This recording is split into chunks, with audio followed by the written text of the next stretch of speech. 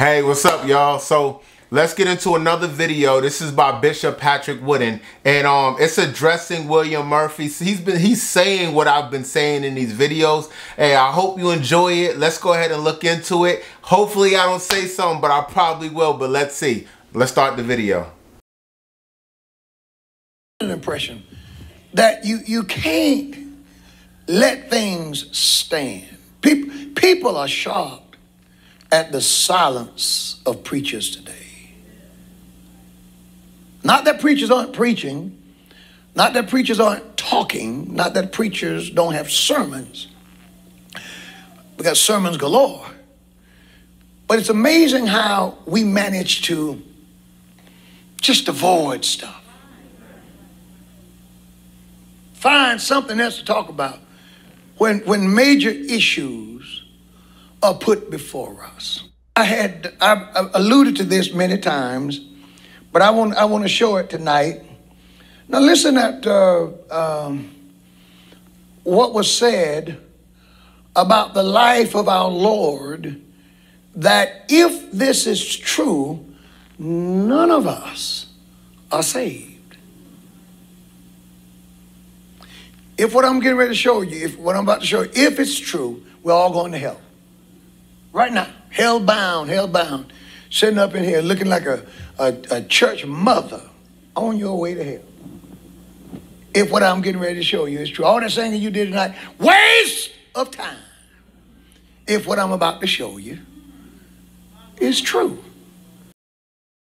At the risk of being heretical tonight,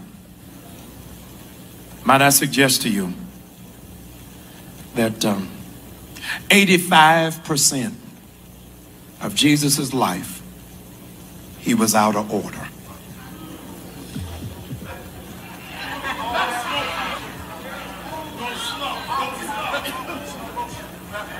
"85% of his life, he was doing what he was not called to do." God, y'all done got quiet. For 85% of his life, he was not flowing in his God-given function. 85% of his life, he is doing what his natural father wanted. But it did not line up with his divine DNA. For 85% of his life, and he's anointed, he's called, he's chosen, and he's wrong. That's true. We're lost. Matter of fact, let's all go eat, drink, and be merry. Go down to the store and get a cold one. Get a 6-pack and just drink it. Because if Jesus was wrong for 85% of his life, if Jesus was out the will of the Lord, then we're done. Now, I would like to think, I don't know if it's true or not, but I would like to think, and I could be wrong. I hope that I'm not. I hope I've done a good enough job up until now.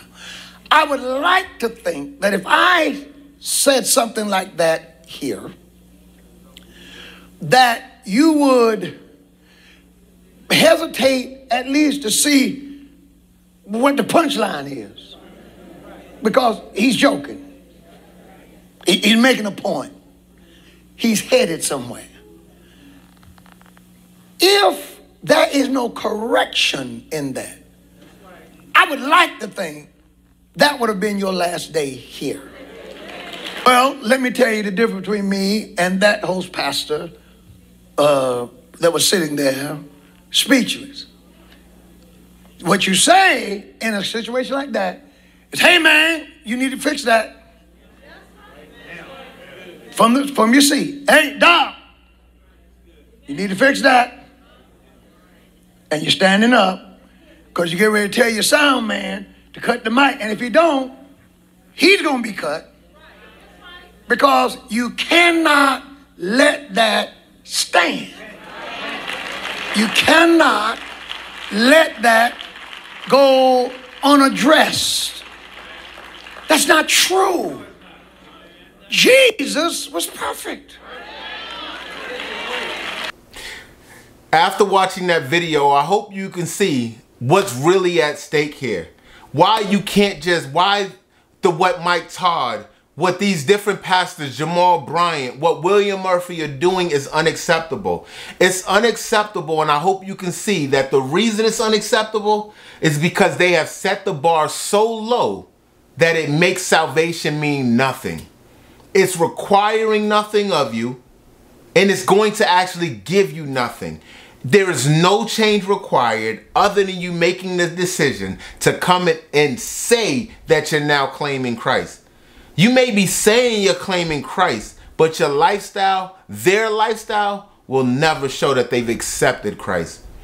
If people only will know that they're a Christian because they say it, but never because they see it, then you've never really accepted Christ. I'm going to leave it at that.